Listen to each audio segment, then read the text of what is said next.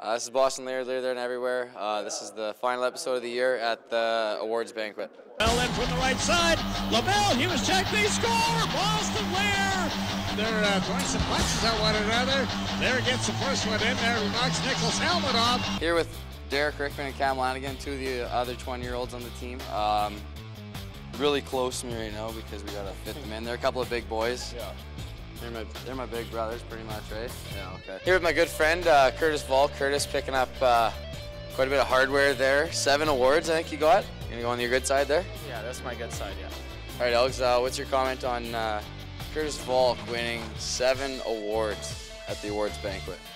Well, I mean, if I knew that was gonna happen, I probably would have stayed home tonight, but I was just gonna let him sit down beside me because I was at the front of the stage and save his legs. Sick and tired of watching him walk in the back of the room. He didn't even just walk, though. He just had to just like. Yeah. He knew he was getting those awards. He needed to pick the farthest seat at the back, just so everyone could see him walk up. what You got 7 awards. I want to know your comment on it. you know, I forked out a lot of money for those awards. You know, I went to local businesses, paid them off. Fan choice. I was slipping 20s to people as I left the rink. You know. It was getting a little bit tiring. Yeah, I was impressed with it. No, he really does deserve it. I mean, Curtis did so much for this team, and it's on and off the ice. He's just one of the best guys. We call him the nice guy. He's too nice of a guy, but maybe if we're a little nicer, we'd get a few more awards. It was pretty unbelievable night though to see all the guys here, and pretty honored and humbled for sure to get those awards.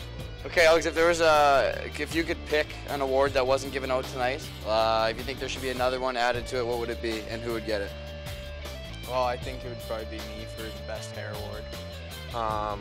Worst vehicle, and I think it would have to go to Derek because he's confused between a race car and a truck. He's got a spoiler on the back of his Dodge, and amidst how many times we tell him it just looks like an ugly towel rack, he won't take it off. He's convinced that it's adding to his thing, so I think it'd be worst car and Derek would be getting his first award.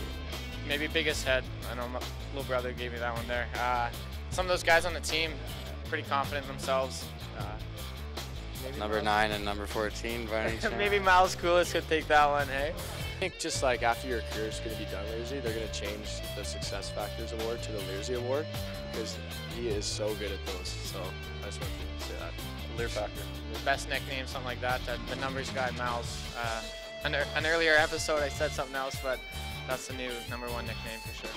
Miles is here. He could tell you how many times he's been on Leier, there and everywhere. That's what we call him, the numbers guy. I'm just going to go ahead and say Ricks could also win that award. I think the guy won for block shots about every game. Yeah, guy likes to sell out for the team. He's yeah, pretty good. I think he had a better save percentage a few nights than I did. So I thank you for that. You got 3 great 20-year-olds on this team, Ricks, Lanny, and then Piercy. What is your favorite 20-year-old moment from those guys? Well, Pierce. I don't know if we can talk about it on television. Just in general, Piercy probably? Just in general, probably the craziest guy I've ever met.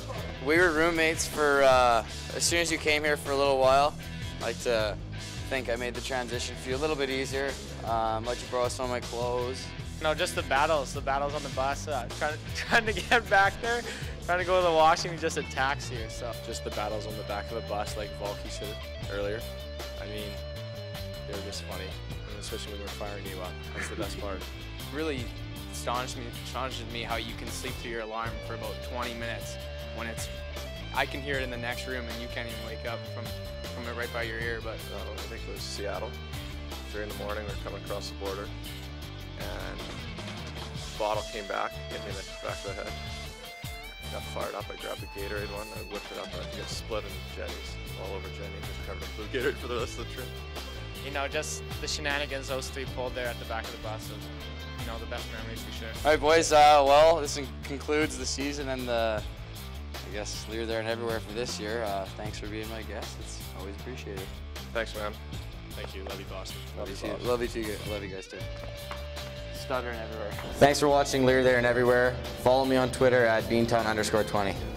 Tigers make it 5-4. All that was made possible by some hard work.